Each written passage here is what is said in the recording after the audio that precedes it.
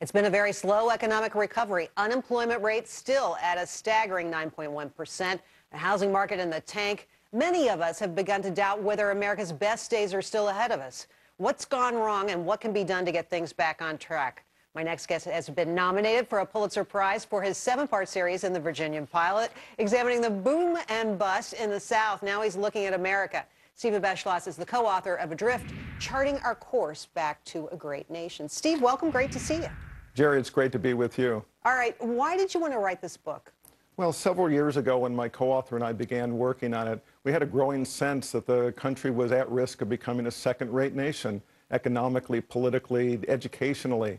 And we saw that America's leaders, rather than banding together to turn things around, were mired in partisan warfare. Anybody who's followed this deficit fiasco has sort of seen that they've been unable to come together and solve the dysfunction that's really taken over Washington. But we haven't lost our way. I mean, we can get back on track, right? Well, I believe that we can, but of course it takes some focus. And that's, the failure of strategic leadership that we've seen at the national level, and we've seen it in a lot of other ways as well. Some American politicians talk about American exceptionalism. Do you believe in that? Well, I think, our country was founded with an extraordinary group of people. Our founding fathers created an extraordinary, Constitution and Declaration of Independence. And they've created a system that's adaptable and capable of evolving and important for us to self-govern ourselves. But what's happened is that we've gone through a number of decades where we're boasting about being number one. Well, that's great, but of course we have to take a look at the facts, and the United States has been coasting. We've been coasting on our coattails on what we did before. Well, is that what you mean? We came out of World War II, and the United States at that time really was the preeminent economic power in the world.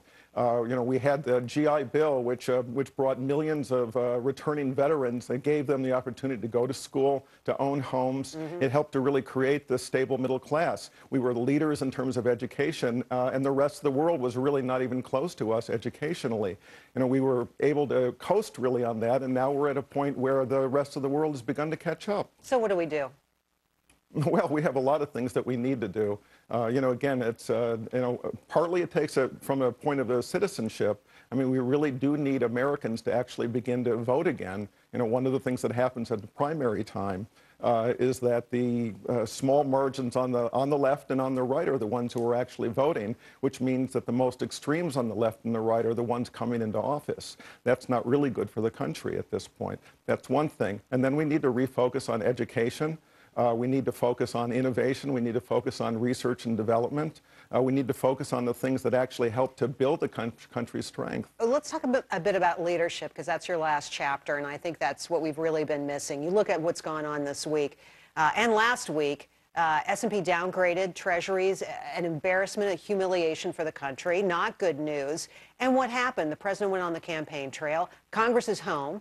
Why aren't these people getting back to work? I mean, I've been talking about this all week, that it's time for people to step up and start making some hard decisions and finding an answer to our problems. Well, I completely agree with you. It's very disappointing what's happening and why it was that we went through really this kind of crisis-minded decision-making that happened in the last month. The fact is, a year ago I talked to Erskine Bowles and Alan Simpson. They were part of the Bipartisan Deficit Commission, and at that time the two of them were saying, look, we're capable of making hard decisions. $4 trillion in cuts. They came up with a combination. But nobody listened to them, and nobody Steve. listened. They finished their results. A majority of them voted yes for it. The Congress ignored it, and the president ignored it. And, this is something that we have to get beyond. And it really does come back to citizens saying, this is not the way we want our leadership to operate.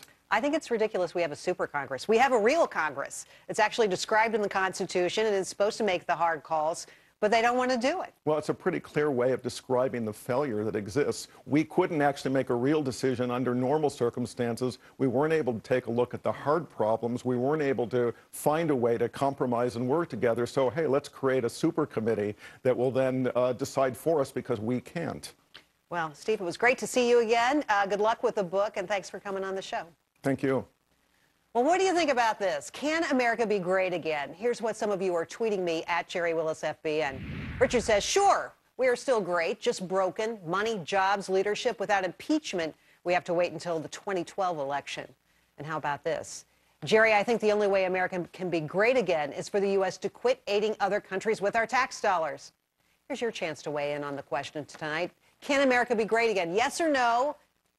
Yes, no, or it always has been. Log on to GerriWillis.com. Take the poll on the right-hand side of your screen. I'll share the results at the end of tonight's show. And like me on Facebook, we had some great conversations. We'd love to hear from you. You can always send me a snail mail email, willisreport@foxbusiness.com.